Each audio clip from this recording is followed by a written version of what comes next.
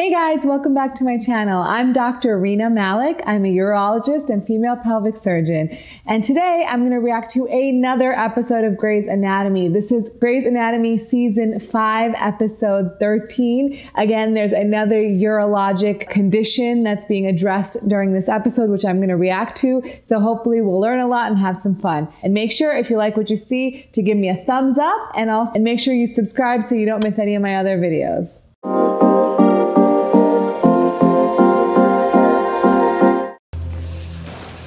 Dr. Sloan? Dr. Gray. After you, Dr. Gray. Thank you, Dr. Sloan. Seriously, this never happens. People are not running into call rooms to have sex in the middle of the day when they should be working. Or really in the middle of the night either. Don't even tell me. Locked. People sleeping or... Why do I bother asking? This is ridiculous. I need sleep. That's not a good noise. That's a bad noise. That's a really bad noise. Oh my God, are you okay? No! It's bent in the middle. I think I broke it. Get Torres! Go! This is a urologic emergency. This is most likely a penile fracture, and this is almost always occurs during intercourse when you're having kind of aggressive intercourse and the erect penis gets bent towards the pubic symphysis or the bone in the pelvis, which causes the lining of the erectile tissue to tear or break. And so it makes it look like the penis is then bent, and blood can then swell up in the penis and make it look like what we call an eggplant penis, hence the eggplant emoji. Oh, Dr. Torres, thank God you're here. I'm headed down to the pit. I got a 911 page ortho if you need anything. No, it was me. I paged you 911 for Dr. Sloan. He's the emergency himself. It's on his person. Wait, Mark's hurt? Yes. No. Yes. He's badly injured in a bad way that is bad for anyone who's a man. But for Dr. Sloan in particular, he may have broken a bone. A bone. He broke a bone. I broke his bone. You're kidding, right? You're not kidding. It's not literally a bone. There is no bone in the penis. And this does not require an orthopedic surgeon. It requires a urologist. So let's see what happens. Sloan broke his goods? In that on-call room, swear to God, I heard him screaming. With Torres? Maybe, but whoever it was, whoever wrote him and broke him, that's a girl I want on me. Was it Torres? What? I mean, those two are always off and on, right? You think she's the one who broke it? How should I know? I mean, it's not my business. It's nobody's business, and it's definitely not yours. I mean, not that I know.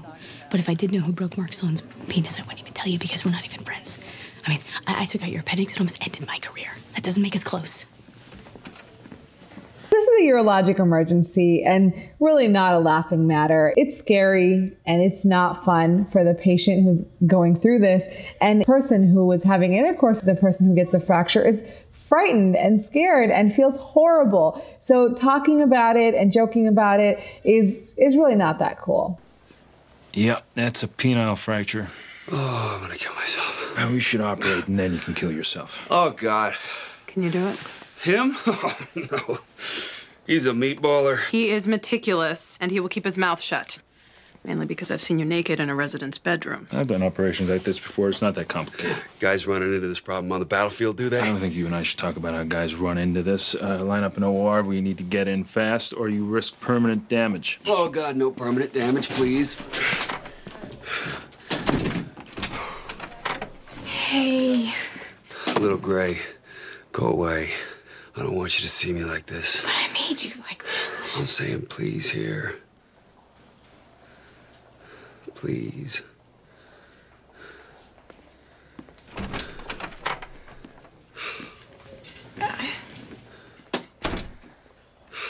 Absolutely a surgical emergency. And typically it's a clinical diagnosis. You get the story from the patient. Typically they will have been having intercourse. They'll feel a pop during intercourse or hear a pop, and then they'll have significant pain and swelling of their penis. In this case, it's pretty clear, but if you're not sure for some reason, you would get an MRI of the penis to confirm that there's actually a tear in the tunica or the layer around the erectile tissue. And the treatment is surgical. So what you need to do is, number one, make sure that there is no urethral injury. And so you can do that either when you're in the operating room by doing a cystoscopy, using a camera to look through the urine tube to see if there's any tear, or you can get what's called a retrograde urethrogram before going to the operating room, which is where you shoot some dye into the urine tube or urethra and take an x-ray to see if dye leaks outside of the urine tube when you're taking the x-ray. I think it's absolutely right to take this guy to the operating room immediately, as soon as possible. I would envision that a trauma surgeon probably could do this.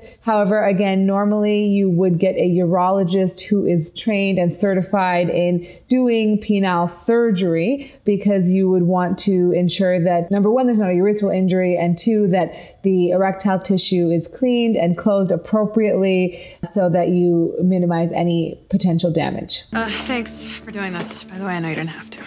Apparently I did, or you were gonna blackmail me to keep me quiet. I wasn't gonna actually do anything. I wasn't actually gonna say anything.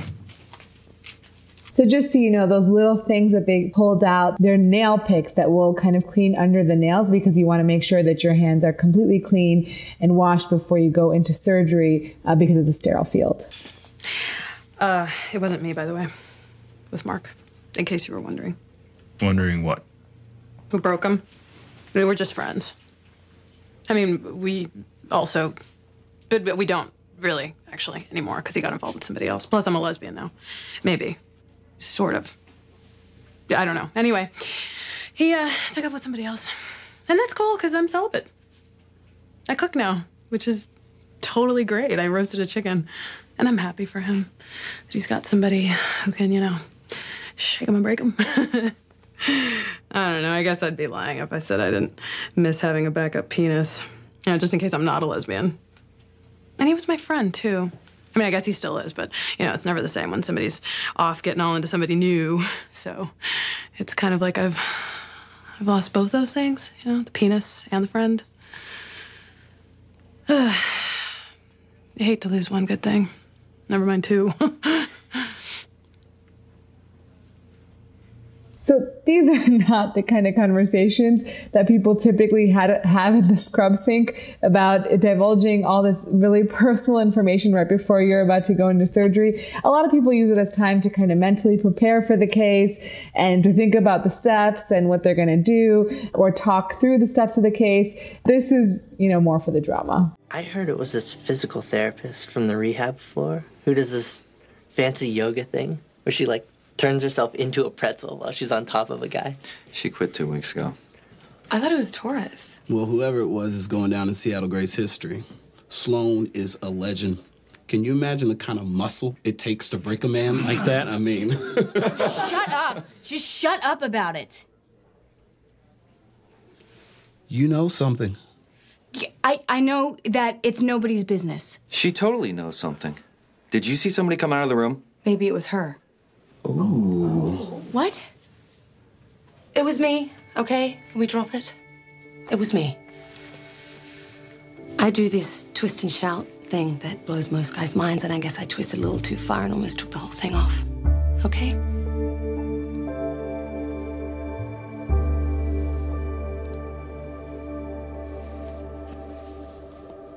That was really sweet of her friend to take the fall for her, although I don't know the implications of that, because Sloan's an attending and she's a resident, so that could be bad. However, despite all the political stuff, they're talking about how Sloan is a legend and this and that, but let's be honest here, no penis is immune. So really, if you're having intercourse and doing certain positions that are really bending the penis in ways that it really shouldn't be bent, it's going to happen. One of the most common positions that this happens in is reverse cowgirl. So, you know, it doesn't matter how big, how girthy, how much of a legend the penis is. If you're bending that penis in ways it's not supposed to be bent, it can still fracture. So be safe. Please go away. No, Little Gray. it's not Little Gray. It's Lexi. And I'm sorry that I broke. I'm sorry that I hurt you, and I'm sorry that you're humiliated. But I'm not going anywhere. Aw, that's sweet. So, you know, post-op stuff for this sort of surgery, typically you will have some sort of constricting bandage around the penis for 24 hours that will help stop any bleeding because the penis is a very vascular area, so we want to make sure it doesn't bleed. Typically no heavy lifting or strenuous activity for usually anywhere between 4 to 6 weeks. You can still have erections and normal intercourse afterwards. It's obviously a traumatic experience for everyone involved.